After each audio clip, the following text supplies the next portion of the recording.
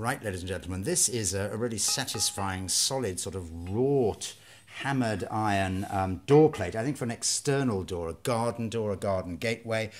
Very, very sort of arts and crafts, Art Nouveau sort of touches to these tendrils here. Nice sort of texture, holes for nails, 6 of them. The back is, obviously has come in contact with wood, exactly as found. I've left it sort of patina with old, perhaps layers of paint on here, but you can see the hammer blows where it was made, probably early 20th century, possibly 1905 or so, 1910. Really satisfying item for your arts and crafts garden gate. Thanks very much. Bye.